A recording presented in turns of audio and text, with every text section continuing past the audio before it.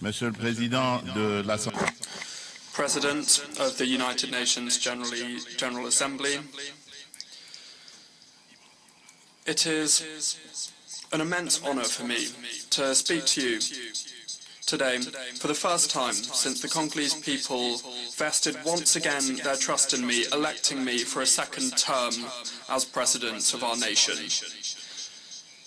Having had the opportunity to speak to you before in the past, I'm particularly moved to be able to do it again at this significant moment for our country.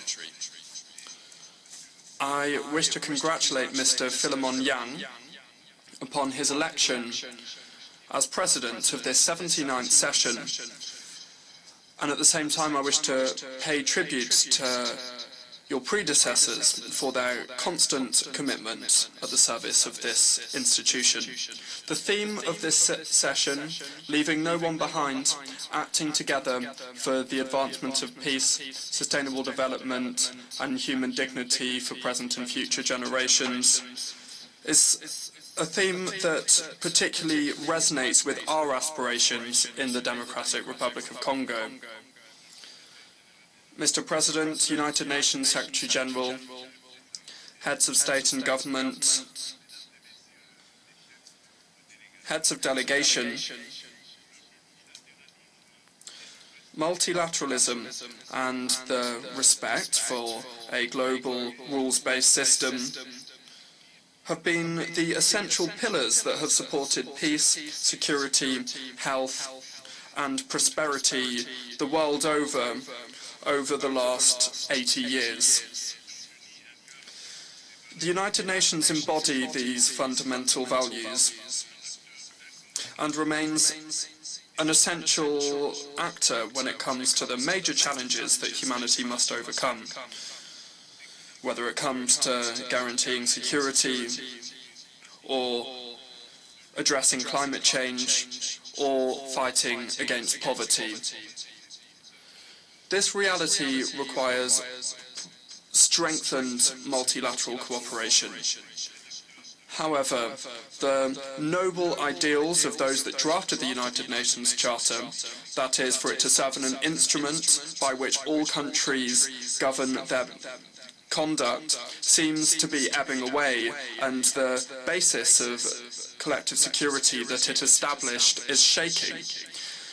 We have a responsibility to pool our efforts and to reaffirm our commitment to multilateralism, which is the key for truly transformational solutions in response to the challenges that we see across our worlds.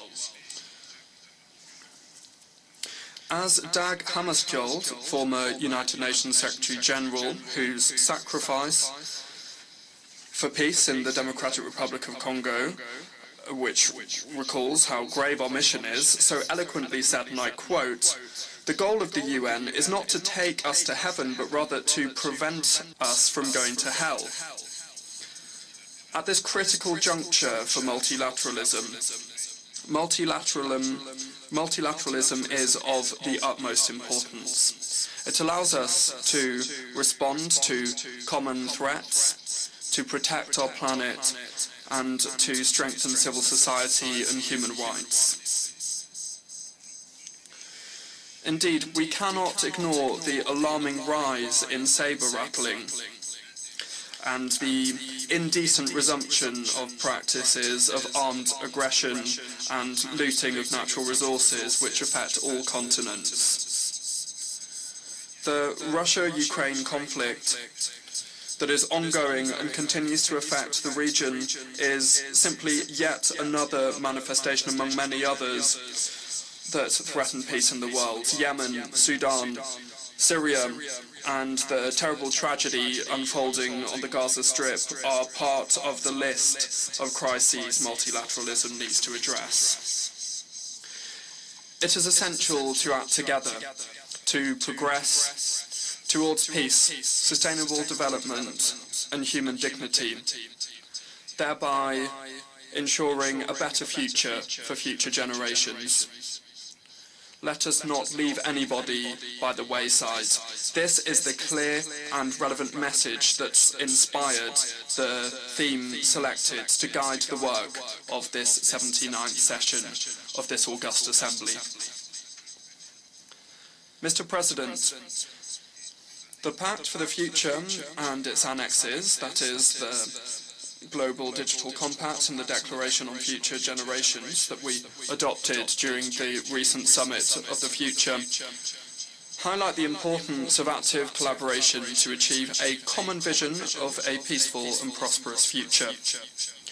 These documents represent an essential commitment to put an end to conflict, to tackle extreme poverty and hunger, and to address challenges such as displacement of populations, illegal immigration, food insecurity, pandemics, and the risks associated with new technology. At the same time, the Global Digital Compact is an essential pillar, part of our quest for a prosperous future, and is at the heart of the fourth industrial revolution, where digital technologies have become essential. This digital transition is an unprecedented opportunity to achieve the Sustainable Development Goals by 2030, in particular for the least developed countries. It seeks to reduce the digital gap and to onboard unconnected populations with digital services with a high social impact.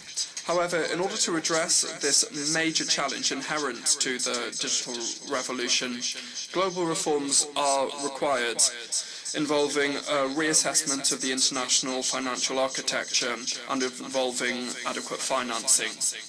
For this reason, the Democratic Republic of Congo aspires to attract investment to develop connectivity in Africa and calls for cooperation from multilateral partners and telecommunications operators, with knowledge transfer being key.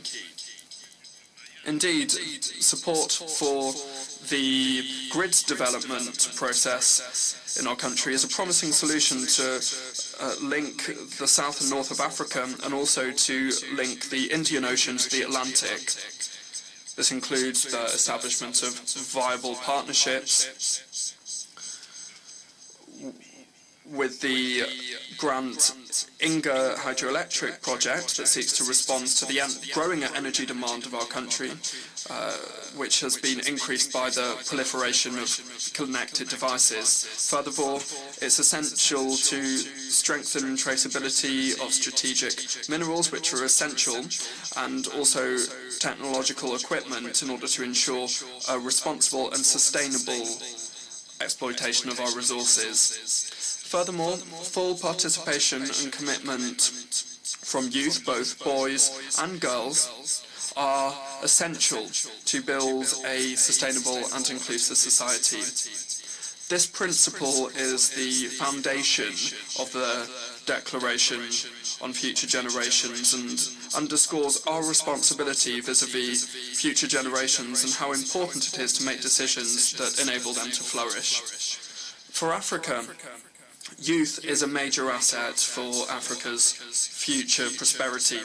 Investing in education, in particular in STEM subjects, that's science, technology, engineering and mathematics, and creating conducive environments for innovation are crucial. It is essential to deal with the disconnect between a fast-growing young population and the job market by providing the skills that they require to join the job market. Mr. President, the situation in the east of the Democratic Republic of the Congo is particularly concerning.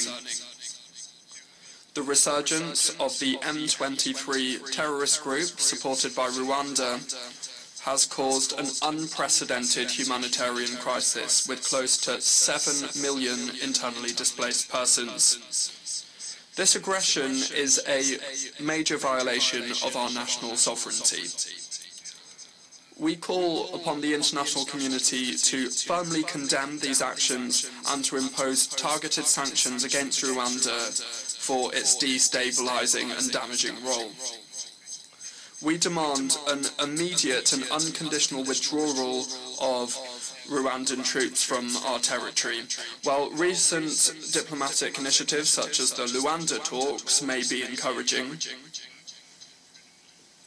they should certainly not overshadow how urgent it is to engage in this essential action. The Democratic Republic of Congo is actively committed to entrenching lasting peace in the east of the country and to promote economic development and the well-being of the so long-suffering communities experiencing this armed conflict. Nevertheless, we are not closing any door to any opportunity that would bring peace while maintaining our sovereignty and our territorial integrity. In this regard, we are resolutely committed to implementing the roadmap adopted as part of the Luanda process, and I fully support that promotes high-level dialogue seeking to re-establish trust between the Democratic Republic of Congo and Rwanda while minimizing the risk of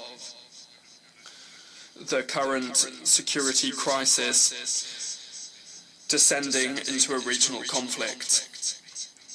Furthermore, my country remains open to any other initiative by our partners that would contribute to achieving this noble goal of peace.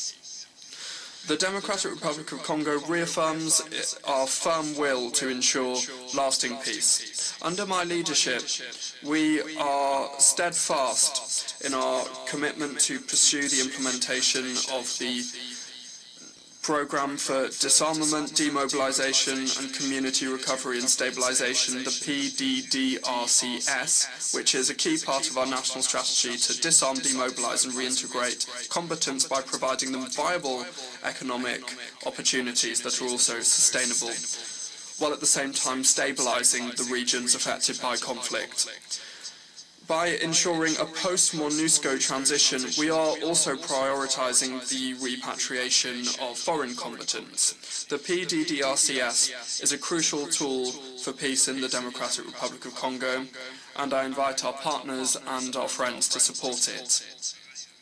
Furthermore, thousands of victims of the genocide for economic gain in the Democratic Republic of Congo, in short, the Genocost, continue to suffer from the devastating consequences of a past marked by violence and impunity. Recognizing and addressing the effects of this tragedy is crucial to enable the recovery and reconstruction of the affected communities. Beyond immediate humanitarian aid, a long-term approach focused on justice, reconciliation and sustainable development is essential to allow the victims to la nation à prévenir la répétition de telles barbaries. Monsieur le Président, le terrorisme constitue une menace sérieuse pour la paix et la sécurité internationale. The Genocost Day, which is dedicated to the victims of the odious crimes perpetrated by rebels supported by multinational corporations and states in the region. This is a national day of coming together, and it allows us to confront our painful past so that we can move forward. It's essential to strengthen the historic conscience of our country and to affirm the determination of our nation to prevent such barbarous acts from repeating. President, terrorism is a serious threat to international peace and security, and it affects all the regions of the world. Having raged in Asia, in Western Europe and in North America, this scourge now seems to be entrenching itself in Africa. As a member of the global coalition against the Islamic State, the DRC urges the United Nations to ramp up its efforts to implement the recommendations of this organization, in particular when it comes to the UNGA process. Terrorism, which is raging in the east of our country, is closely linked to the looting and illegal exploitation of our natural resources. These criminal activities are nourishing insecurity and financing armed groups, exacerbating conflicts in the Great Lakes region. It is therefore essential for the United Nations to envisage severe sanctions against those responsible for these economic crimes in order to break this vicious circle and to foster peace, sustainable development, and human dignity for future generations. President, according to the most recent voluntary national review report for the SDGs, the Democratic Republic of the Congo has made significant progress towards several of the SDG targets, thanks to major reforms and interventions. Since 2019, the government has had in place ambitious reforms to ensure free basic education, which has allowed more than 4 million children to attend school. Moreover, several measures have been taken to strengthen social protection, to introduce universal health coverage, and to promote gender equality, as well as fostering and supporting the development of infrastructure and rapid industrialization via, inter alia, the creation of special economic zones. Despite this progress, the Global Report on the Sustainable Development Goals underscores that at the current tempo, the Democratic Republic of the Congo will not be able to achieve the SDGs by 2030 due to persisting inequality and vulnerabilities, which are exacerbated by armed conflict. When faced with this challenge, a roadmap has been developed. This covers all the specific actions, interventions and reforms needed, the aim being to accelerate progress and tackle the issues set forth in the 2030 agenda, with some measures underway already to make sure that the DRC will be in line with these SDGs by 2030. For this to work, the Democratic Republic of the Congo needs an annual investment of around $32 billion. It is therefore indispensable to strengthen partnerships for sustainable investment and to promote peace in order to support stable socio-economic development. To add to the list of global responses to climate challenges and promotion of renewable energy, the Democratic Republic of the Congo, having already reaffirmed its commitment to ambitious climate action, wishes to underscore the crucial importance of financial and technical support, increased support, so its efforts can also therefore increase to achieve the goals set out in the Paris Agreement. Rich as we are in biodiversity and natural resources, the Democratic Republic of the Congo has taken on the role as a key player in the fight against climate change. Initiatives that are already underway to reduce greenhouse gas emissions cover 4 strategic sectors. These are agriculture, forestry, energy, and waste management. Structural reforms are also in place at the moment to reverse deforestation and to improve access to clean energy. This is the proof of the determination of our government to preserve natural resources and to support a green transition. Now, in terms of showcasing our tropical forests, Bali in November 2022 saw a watershed moment. This was the adoption of the Joint Declaration on Cooperation on Tropical Forests and Climate Action. This declaration was signed by Brazil, Indonesia, and the Democratic Republic of the Congo. This significant step forward demonstrates the collective political will that there is to use forests as a tool for sustainable development.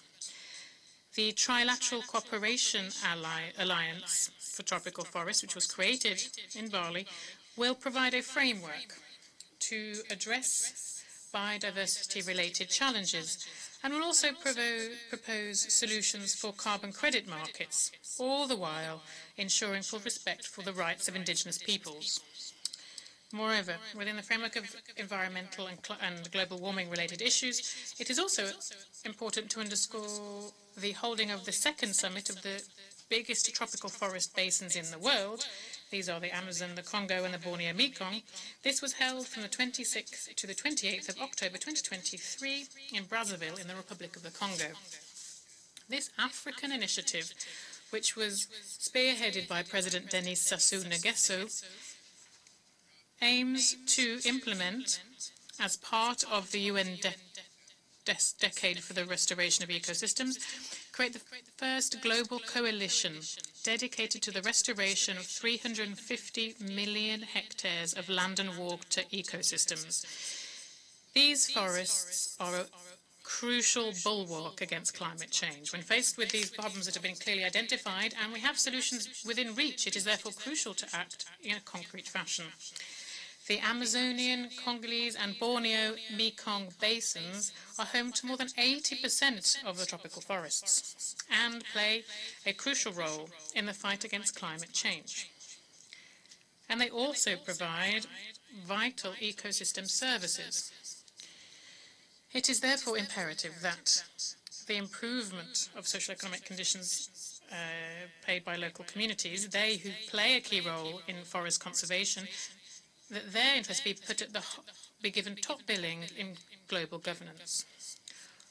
For its part, the Democratic Republic of the Congo has created judicial instruments and institutional tools that seek to strengthen its position on the global carbon markets, while we still remain open to partnerships in line with the Paris Agreement and our domestic laws. The growing awareness of the challenges linked to climate instability and the depletion of natural resources, which are often the origin of armed conflicts, this underscores the need to act on these issues.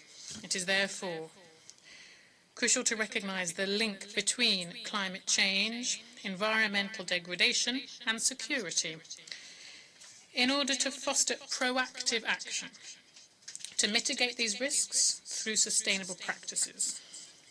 In this connection, we would call on the Security Council to create international mechanisms that include questions of climate security in their discussions. President, faced with a major energy challenge, the world indeed is facing a major energy challenge. Systems that are based on fossil fuels are responsible for significant greenhouse gas emissions, and thus they exacerbate climate change. Without resolute efforts to promote renewable energy, we risk facing even more grave crises. For example, extreme weather, conflicts linked to natural resources, and we are seeing some of this already.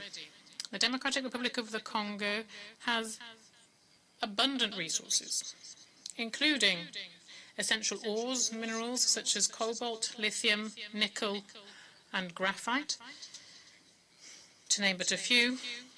These could facilitate a sustainable energy transition.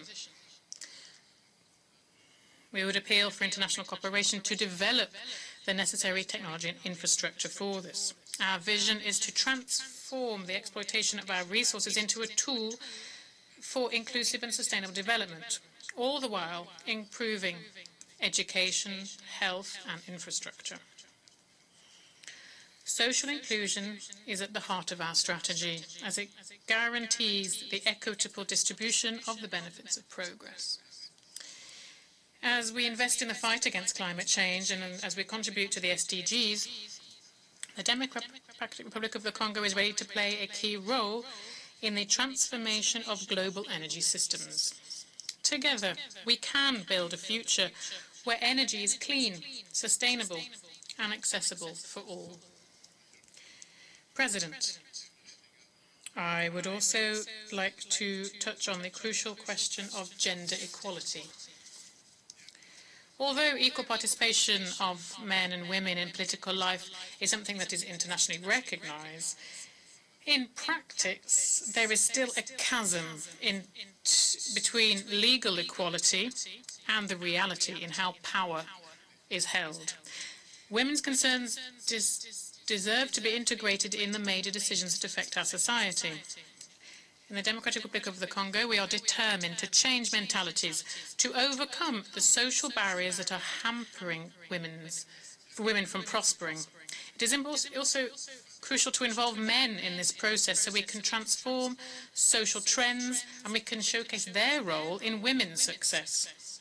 On a national level, the Congolese constitution enshrines parity. Thus, the government has also created a strategy to fight gender-based violence, a strategy that is focused on prevention, protection, and also reparation for victims.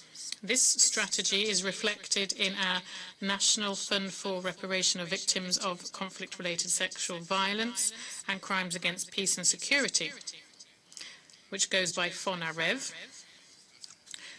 The current legislation seeks to guarantee this level of protection. Here I wish to underscore significant progress that's been made in terms of women's participation in decision-making, with the appointment for the first time in our history of a woman as Prime Minister and head of government.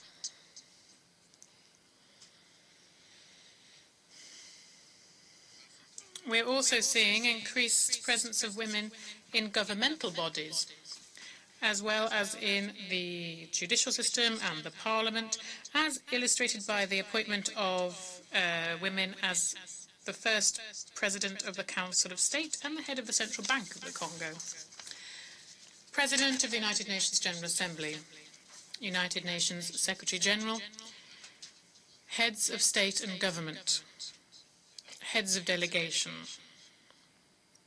Ladies and gentlemen, as we leverage this momentum, it is crucial that the international community, under the aegis of the United Nations, continue to support the processes underway and reinvent themselves when faced with the challenges of the current world. To retain the trust of the international community, the United Nations must prove how it is able to adapt to contemporary changes and overcome these in an effective and responsible way. It is crucial to breathe new life into multilateralism through targeted reforms of the United Nations Charter on key issues such as the Security Council, the veto, Chapter 7, and the use of force. Nevertheless, that won't be enough. Coordination and cooperation between different institutions and agencies of the United Nations must also be improved. Numerous global issues are often dealt with redundantly in different fora, sometimes taking contradictory angles, while other problems remain completely sidelined. And each international bureaucracy seeks to justify its own existence. In this connection, while we commend the support of the United States, I would reiterate with strength on behalf of all African countries the request for 2 permanent seats at the Security Council for African countries.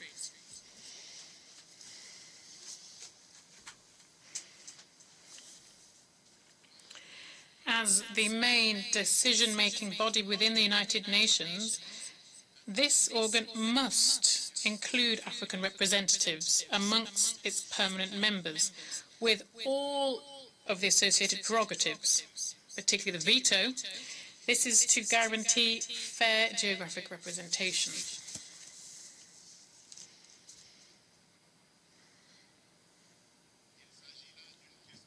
This is a question of justice. Justice for a continent whose role in international affairs is ever growing. We, Africans, are determined to see this through. Finally, I wish to conclude by recalling that following more than 3 decades of absence from the Security Council, the Democratic Republic of the Congo is once again submitting its candidacy, supported by the African Union and by the Southern African Development Community, SADC, for the post of an elected member for the 2026-2027 period. This will be during the elections which will be held in New York in June 2025. The Democratic Republic of the Congo has already filled this function between 1982 and 1983, and 1990 and 1991. And during these 2 periods, we worked to promote peace, security, and stability in Africa and around the world. Once elected, the Democratic Republic of the Congo plans on playing a proactive role within the Security Council and participate in the revitalization of the UN Charter and contributing in a constructive way to the debates and actions related to this. My country, therefore, requests the support of all member states as we come up to these elections. At a time when multilateralism is being so sorely tested, the Democratic Republic of the Congo reaffirms its tireless commitment to the international community. And it is ready to shoulder with honor and responsibility the mission to forge a future where peace and cooperation prevail over conflict and division.